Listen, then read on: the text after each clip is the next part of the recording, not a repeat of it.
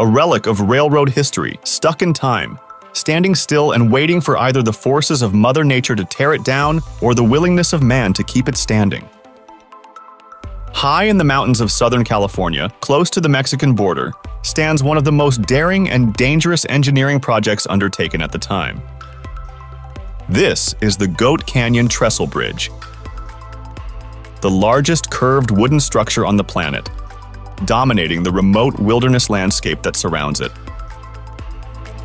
If you enjoy our content, make sure to like and subscribe to Megaprojects.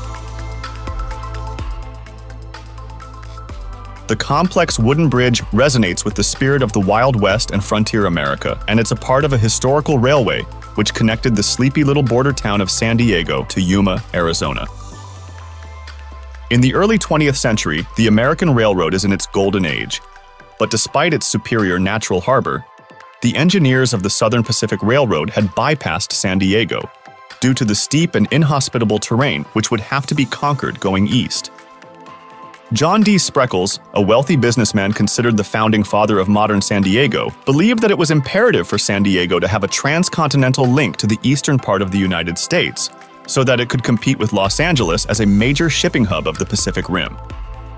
So in 1906, 30 years behind his competitor, he formed the San Diego and Arizona Railway Company, a 148-mile line between San Diego and El Centro, out of which 44.3 miles extending through Mexico was planned. Groundbreaking ceremonies were held on September 7, 1907. Workers of various backgrounds and nationalities finished almost the entire line in only 5 years, but it took them another 8 years to build the 13 trestles and dig the 17 tunnels through the last 11 miles in the treacherous Carrizo Gorge.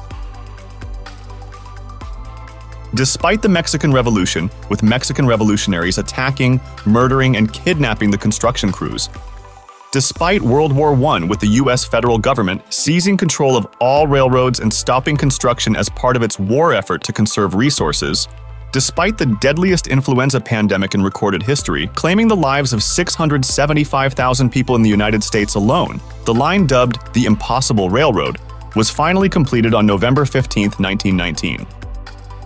On December 1st, the first passenger train arrives in San Diego from El Centro for the official grand opening.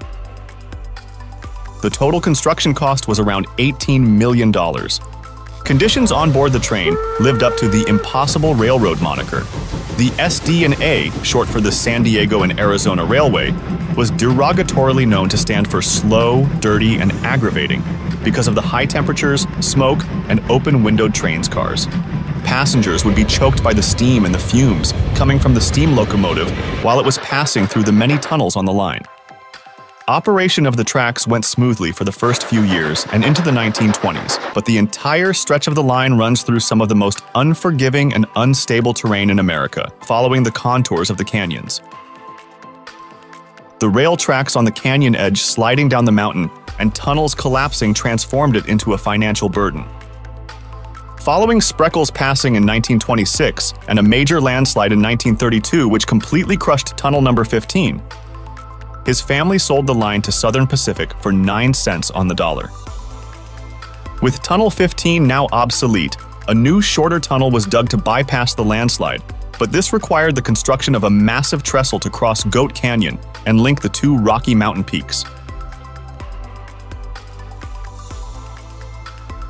A small army of workers and engineers began the construction of the Goat Canyon Trestle Bridge in 1932.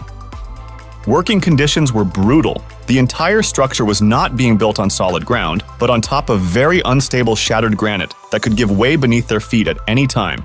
And once a slide starts, it just keeps sliding until there's nothing left. No water source for miles, and no shelter from the extreme desert sun. Given that the entire structure was being built out of timber, which is going to be extremely dry out there, the smallest spark or a cigarette casually thrown away could set the whole thing on fire.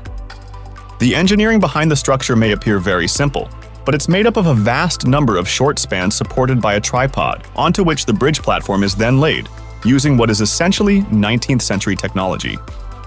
It stands 200 feet above the ground, is 750 feet long, and has an impressive 14-degree curve. A straight, non-curved angle would make the whole structure more vulnerable to strong winds and collapse.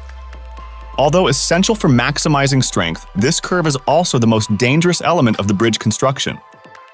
The speed on the bridge was limited to about 10 miles an hour, and if the train went too fast, it could have derailed, ending up plunging to the desert floor below, just like this train going over another trestle bridge in the 1970s.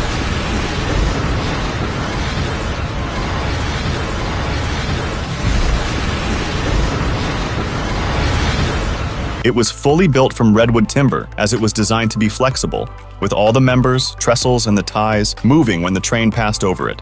As they all moved, the stresses were relieved and not all taken in by one point. High temperature fluctuation would have caused metal fatigue in a metal bridge. Though it's crucial for the structural support, the wood did have a potentially fatal flaw. When the train engaged the brakes shoes would heat up and hot pieces of metal would come off and rain down into the trestle. This scenario of hot shards of metal falling from the brakes into the wood structure and starting a fire was so serious that a huge water tank was installed on the mountainside, and a sprinkler system was added next to the railway tracks. The water tank and the piping was an extra cost, but it would be able to suppress a fire that could destroy the entire $300,000 project. They had an employee operating the valves and starting the sprinklers when trains went over the bridge. The Goat Canyon Trestle Bridge was finished 1 year later in 1933, and on top of being the highest and most remote wooden railway structure ever built, it instantly became the largest curved wooden structure in the world, a record which still stands to this day. In 1976, Hurricane Kathleen hits other bridges on the rail line, and after several earthquakes, rockfalls, fires, and the rise of car travel, the Trestle Bridge is finally abandoned in that same year. Most of the timber in the structure is still in good condition even to this day, but the bolts that are holding it together have been loosened by all of that movement and flexibility over time, and unfortunately, that makes the bridge no longer sound. Currently, the Goat Canyon Railroad Trestle Bridge is off-limits to unauthorized entry, but just a few years back before the no trespassing zone, the bridge was a prime destination for hikers, history buffs, and desert enthusiasts in San Diego County. In 2016, the Desert Line Railroad's management, including the Goat Canyon Trestle, was sublet to the Baja California Railroad. According to company representatives, both the railroad and Carrizo Gorge Road are now off-limits for recreational use. This area has also garnered its share of ghost stories. Among them are accounts of luminous orbs, ghost locomotives, and even an alleged enigmatic Sandman. Thanks for staying with us until the end, and we'll see you in the next video.